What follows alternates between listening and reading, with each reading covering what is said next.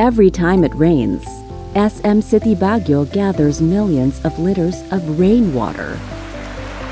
Across its 25 malls located throughout the country, SM gathers 83 million liters of rainwater through its catchment basins.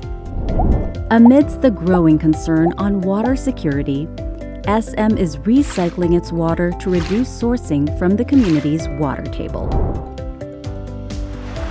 While SM has been recycling water for decades, we still want to go even further.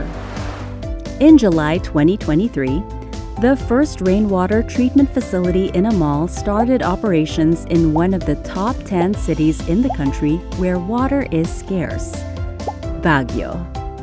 SM is the first mall chain in the country to implement this innovation in managing water resources and to explore new solutions for sustainability.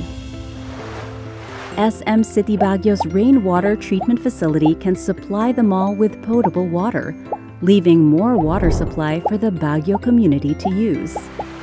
How does it work? During rainfall, rainwater is collected in a tank and treated for reuse within the mall. To make rainwater safe for use, the harvested rainwater goes through a 6-step treatment process before it is redistributed as supply for the mall tenants.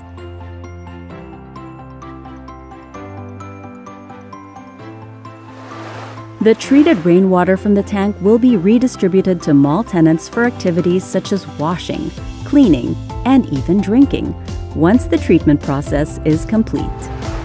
The rainwater treatment facility not only provides clean water for mall operations and tenant use, but also supports the community's water resource needs. Working towards a better tomorrow for its communities, one drop at a time.